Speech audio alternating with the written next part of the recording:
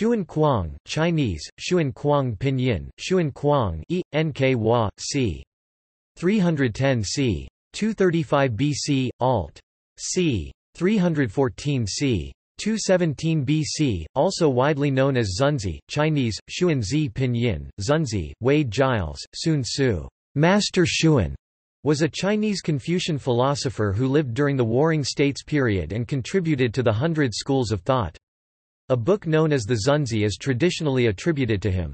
His works survive in an excellent condition, and were a major influence in forming the official state doctrines of the Han dynasty, but his influence waned during the Tang dynasty relative to that of Mencius. Zunzi discusses figures ranging from Confucius, Mencius, and Zhuangzi, to linguists Mozi, Wei Shi and Gongsun Long and legalists Shen Bahai and Shen Dao.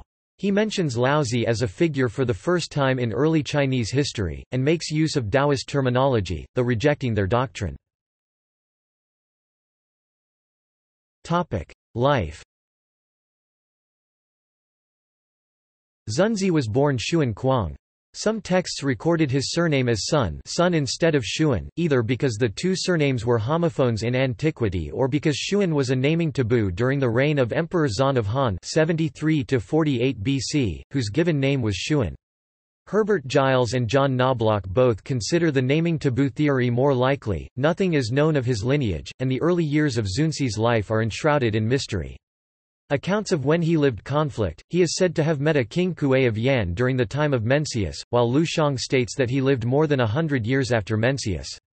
The Sima Qian records that he was born in Zhao, and Anjou County has erected a large memorial hall at his supposed birthplace. He is recounted at the age of 50 as going to the state of Qi to study and teach at the Jixia Academy. The Shi Ji states that he became a member of the academy during the time of King Shang of Qi, discounting the story of his being a teacher of Han Fei, but its chronology would give him a lifetime of 137 years.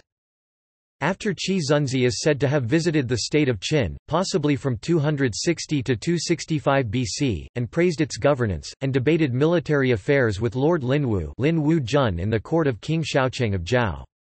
Later, Zunzi was slandered in the Qi court, and he retreated south to the state of Chu. In 240, Lord Chunqian, the prime minister, invited him to take a position as magistrate of Lanling, Lanling, which he initially refused, but Lord Chunqian was assassinated in 238 BC by a court rival and Zunzi subsequently lost his position. He retired, remained in Lanling, a region in what is today's southern Shandong province, for the rest of his life and was buried there. The year of his death is unknown, though if he lived to see the ministership of supposed student Li Si, as recounted, he would have lived into his 90s, dying shortly after 219 BC. Philosophy. Zunzi witnessed the chaos surrounding the fall of the Zhou dynasty and rise of the Qin state, which upheld doctrines focusing on state control, by means of law and penalties. Chinese legalism. Like Shang Yang, Zunzi believed that humanity's inborn tendencies were evil and that ethical norms had been invented to rectify people. His variety of Confucianism therefore has a darker, more pragmatic flavor than the optimistic Confucianism of Mencius, who tended to view humans as innately good, though like most Confucians he believed that people could be refined through education and ritual. However, he believed that only an elite could accomplish this. Adapting Confucianism to the ideas of the mohists and legalists. Unlike other Confucians, Zunzi therefore allowed that penal law could play a legitimate, though secondary, role in the state. He rejects the Book of Lord Shang and Zhuangzi's claims that the way changes with the times, saying the way had been invented by the sages.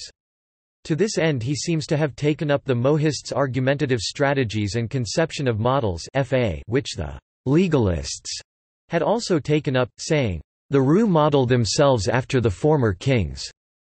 Unlike the legalists, he places little emphasis on general rules, advocating the use of particular examples as models. Ultimately, he refused to admit theories of state and administration apart from ritual and self-cultivation, arguing for the gentleman, rather than the measurements promoted by the legalists, as the wellspring of objective criterion. His ideal, gentleman Junzi, king and government, aided by a class of erudites are very close to that of Mencius, but without the tolerance of feudalism. Notes. References.